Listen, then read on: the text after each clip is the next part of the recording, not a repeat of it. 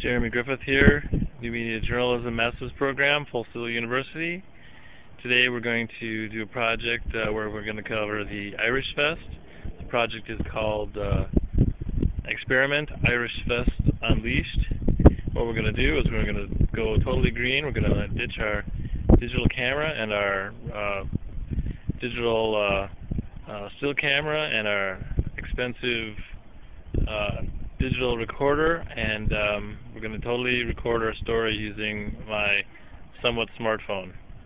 And we're going to totally go green in that we're going to use my bike, and we're going to ditch the car. And here we go. Rochester area residents were treated this weekend with a touch of Irish for the second annual Irish Fest that took place at the Peace Plaza in downtown Rochester.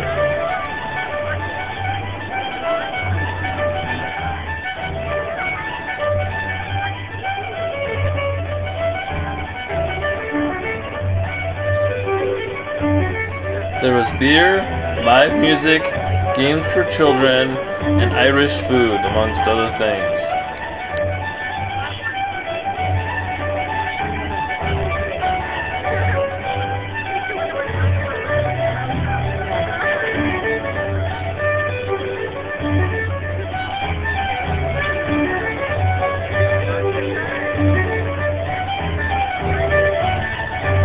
Good work. You play this fun song?